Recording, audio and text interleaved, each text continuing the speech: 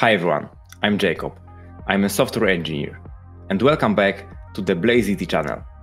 Slow components can drag down your entire application, but finding them doesn't have to be a guesswork. In this video, I show you how to use Profiler in React DevTools to quickly spot and fix costly re-renders. Let's get started. In this short, we'll use React DevTools Profiler in Next.js application to identify a slow component on a finance dashboard.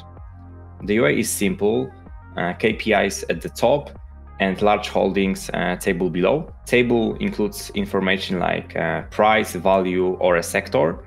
And we also have an option to sort, for example, by symbol or a value. And when I click sort symbol button, you may notice that it actually takes some time before holdings table re-render in a correct order. If you haven't yet installed React Developer Tools, you can easily do it by adding it as an extension to your browser. In my case, I can do it with Chrome Web Store. If it's already installed, we are able to see the new tab in our DevTools, which is the Profiler. In this tab, we are able to perform some actions in our application and record it. So we can do it by clicking this blue button to start profiling. And for example, we can try to sort by symbol. Okay, let's stop it. And we can see some very helpful information. For example, how many times our application needs to be re-rendered during this action that we have recorded. Also, we can check the timeline to see how long it takes for every single React render. And also, what is very important, which component exactly triggered this update. Okay, so let's focus on our case.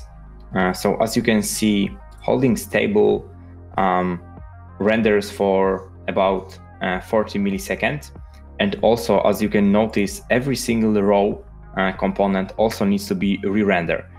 But actually, when we change the order in our table, we didn't change anything in the row component. So for example, we can use the memoization in this case. We can wrap row component with the memo function,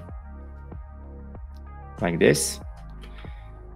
And we can try to perform the same action again. So we can start profiling, sort by symbol, and stop recording. And as you can see right now, our whole render takes only 37 milliseconds, and only holdings table component needs to be re-rendered. That's how we can use React DevTools Profiler to identify slow components in our app.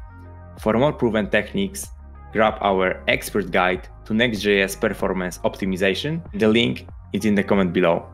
Thank you for watching and see you in the next video.